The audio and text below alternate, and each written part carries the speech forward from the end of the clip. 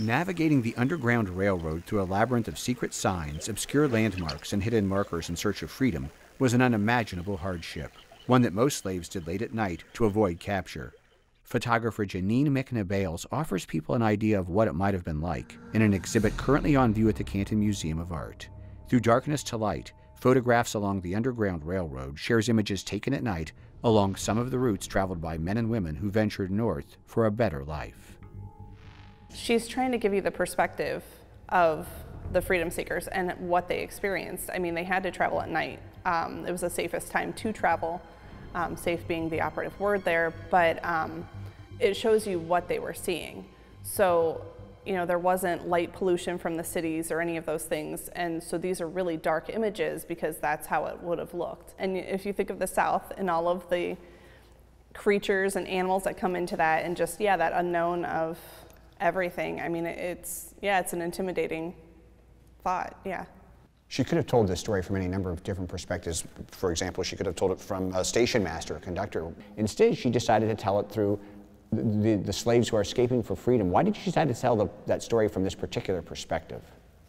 Most of these freedom seekers, the slaves, they weren't getting that much aid along the way, especially in the Deep South. There were very few accounts of slaves from the Deep South making it to Canada. There were some, but not near as many as, you know, from the Kentucky border, things like that.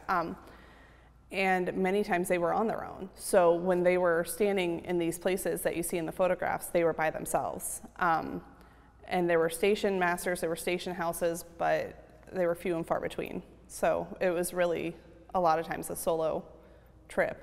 So how does documenting the story of the Underground Railroad through pictures enable her to tell us a different story than what we would read in text?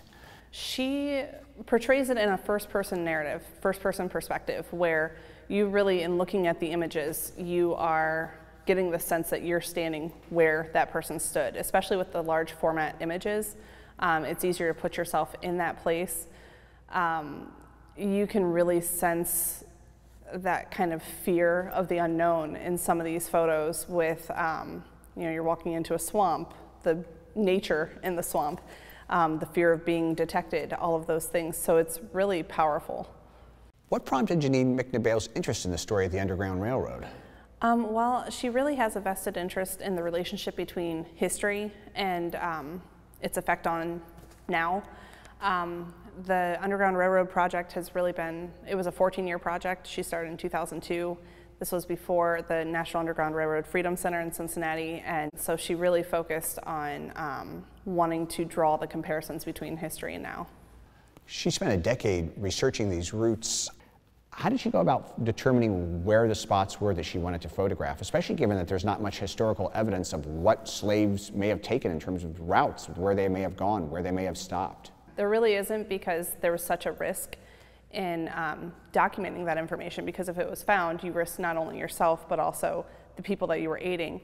And she chose like the 1840s, so everything that she photographed was operating as a station house, or could have been, in that decade.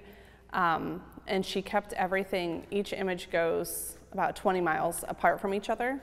So history stories say that fugitive slaves were escaping, or freedom seekers were escaping and going 20 miles per night on their journey. So she tried to keep that much distance between each image that she shot. One of the most haunting photos, I think, is Decision to Leave. What do we see in this picture?